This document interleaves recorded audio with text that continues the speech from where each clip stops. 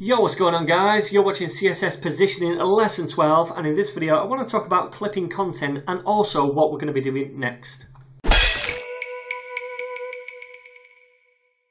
Alright then guys, so I'm exactly where I left off in the last lesson, but I'm looking at this web page and although it's freaking awesome, I've decided that what I want to do is clip these boxes right here so that they're all ending at the same position. I still want this stair effect at the top, but I just want them to all end along this kind of a line here. So essentially I need to clip a little bit off the bottom of this and a little bit off the bottom of this one right here. So how do we do that? Well, dead simple technique. We use the Overflow Property and we give the parent elements a maximum height. Okay, so let's do that right now. We know that all of these service blocks right here are within this services class.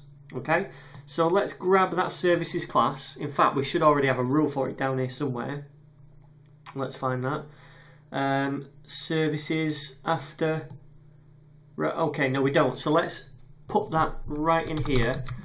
Services. And what I'm going to do is give that a maximum height. And the max height is going to be like 150 pixels for now. So now you can see that right there, yeah? This blue box is the services wrapper, this div right here. However, even though we've given that a maximum height, these boxes still overflow. So what we need to do is clip anything that overflows this maximum height. And the way we do that is very simple, guys. We just give this wrapper, this services div, an overflow property. And what we're saying here is we can control this stuff right here. So anything that overflows, we can either set to auto, which pretty much just puts a scroll bar on it. Now I think that is kind of a bit ugly in this circumstance. Now we can do that, for example, if this was just a big column of text and we wanted it to occupy this amount of space and the user can just scroll, we could do that. But for this instance, I don't want to do that. What else can we do? We can set it to hidden. Now that is what I want to do. Alright, so now everything that overflows that maximum height of 150 is hidden. So they're all clipped at the bottom right here. So they still have that stair effect at the top, but nice and straight at the bottom. Awesome. Okay, now if I wanted to, I could show these.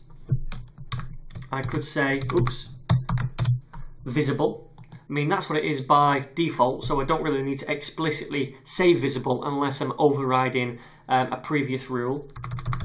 And the only other option we can have is scroll. We can have inherit as well, which just inherits the kind of parent elements value for this property, or we can use scroll, and that's going to add the left and the right scroll bars as well as the top and bottom. Okay, even though we don't need these left and right, it thinks, okay, well I'll add them anyway.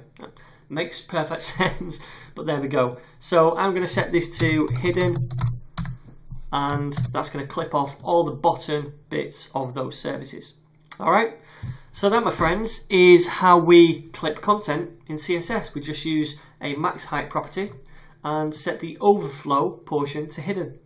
Alright. Alright then guys, so that is the end of this relatively short playlist, this CSS positioning playlist.